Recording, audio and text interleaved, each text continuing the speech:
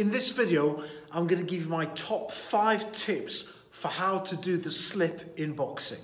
The slip is primarily a defensive action we use to move our head off the centre line, hereby represented by some hand wraps hanging from my set of rings. My head now is on the centre line, which means that you can hit me. If I move my head off that centre line here and here, then there's less chance of you hitting me.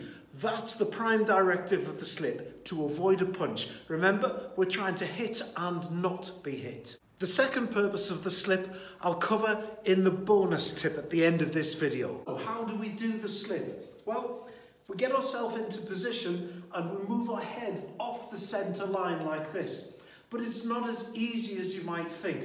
There are many people who will simply bend from the waist like this. This doesn't load the legs and doesn't give me any power in my counter punches that I'm going to come back with.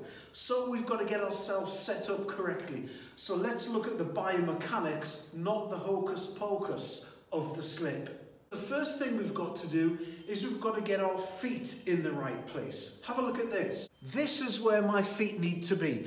This is the stance box on our footwork training system.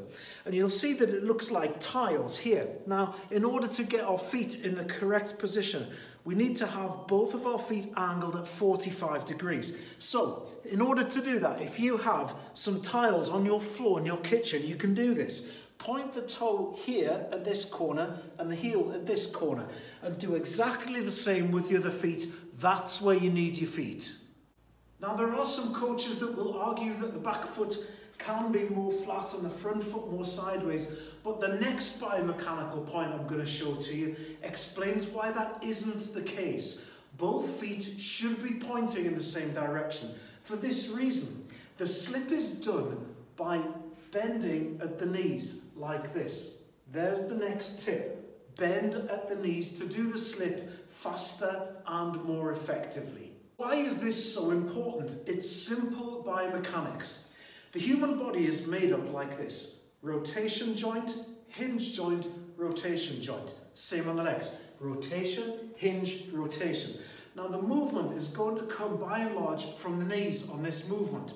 So what happens is, because my knees are a hinge joint, they don't want to rotate. They can rotate a little bit, maybe 5 degrees at the most, but they don't like to.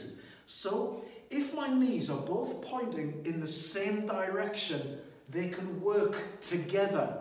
If one of them is pointing this way and the other one this way, I can then only move from the waist because my knees cannot work together.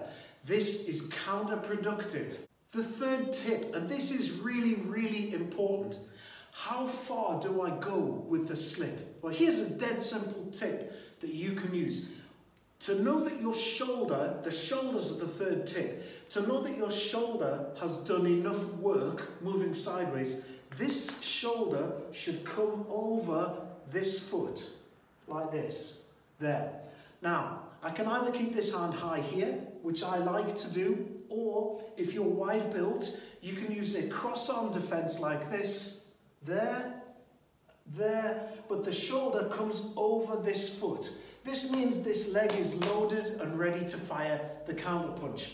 When I go over to the other side there, this shoulder needs to go over to this foot here, and that means I've gone far enough. The fourth tip is to use a second line of defense. This is just common sense when it comes to boxing. Yes, some people will slip like this and they'll have their hands down. Look at Nazim Hamed for someone who could do this brilliantly, but not everybody has his reflexes and his ability. So a second line of defense is astute. Like I said, one hand here, like this, or the cross-arm defense, if you prefer, whichever, as long as you employ a second line of defense. Tip number 5. A lot of coaches will say to do this, but I don't like it. Don't slip inside of the punch.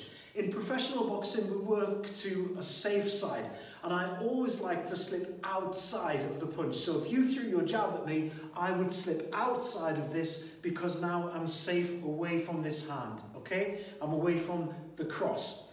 If you're jabbing at me this way and your cross is here, as I slip this way, I move on to the cross. Some coaches like it, I don't. It's too high a risk strategy, so I wouldn't do that. That's my tip number 5.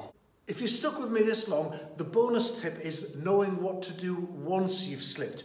Once you have slipped, the weight has been transferred over to the other side. You can then use a counter punch on your opponent. One of my favourite ones to do, and I'll show you this as one of my favourites, is if we've slipped over outside of the cross there, the weight is on this leg here, and that lends itself perfectly to the liver shot, which it's a fantastic counter punch. On the other side, I like to wait for the jab coming. Once I see the jab coming, I'll use that second line of defense, keep my eyes open, and I'll attack the body on this side and then this side. So I'll switch and I'll go both sides. I like going twice to the body if I'm going to. So thank you for sticking with me, and those are my top tips for doing a great slip.